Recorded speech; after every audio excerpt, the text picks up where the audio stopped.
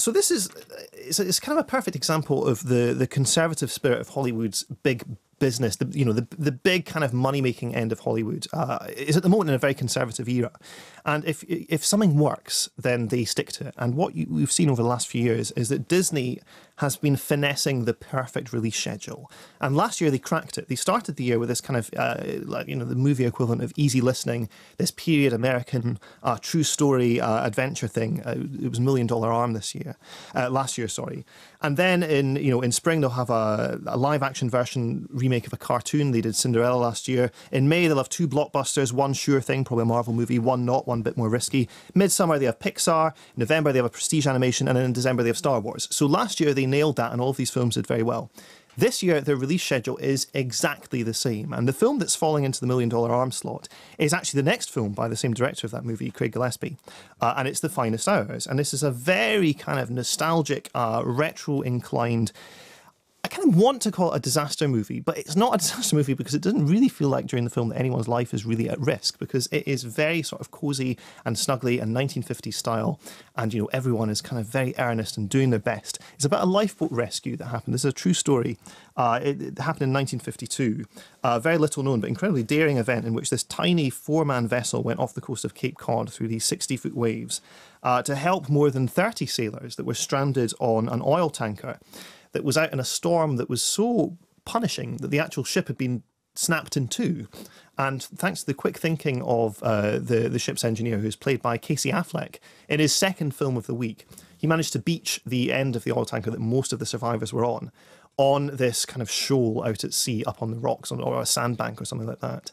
And then this 4-man rescue crew that's led by Chris Pine has to find its way somehow out in the dark in this tiny boat with a broken compass to this wreckage and rescue probably twice as many men as can actually fit on board.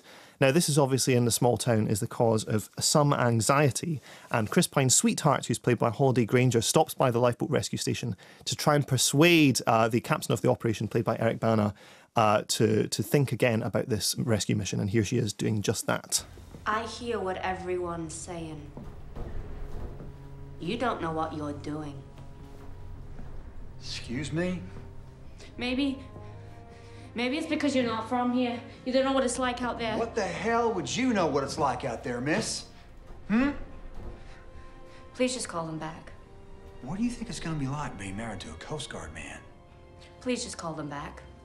You gonna come in here scared every time he out in the water? Please call them back. You don't belong here. Please call them back. Get out of here, get out of my station, and go home to where you belong, miss. Please call them back. Get out of my station!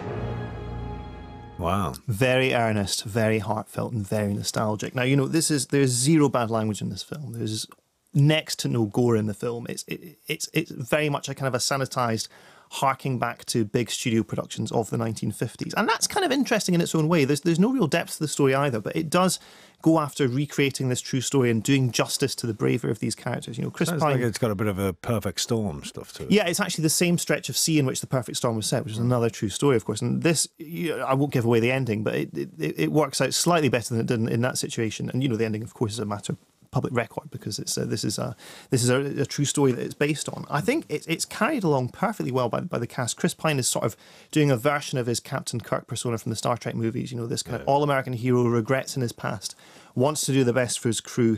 Holliday Granger, who plays his sweetheart Miriam, is, she does her best to elevate this beyond the sweetheart role.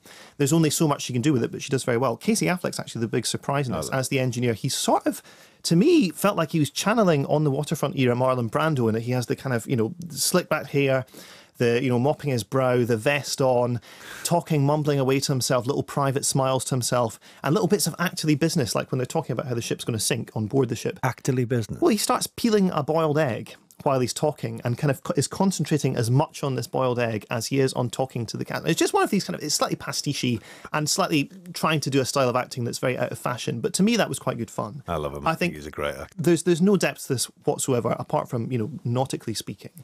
The wave effects are very persuasive. It actually takes a cue from The Revenant, and it splatters the lens with water droplets just to convince you, what you're watching.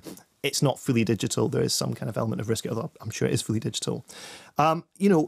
as far as for what it does, which isn't much, it does it very well.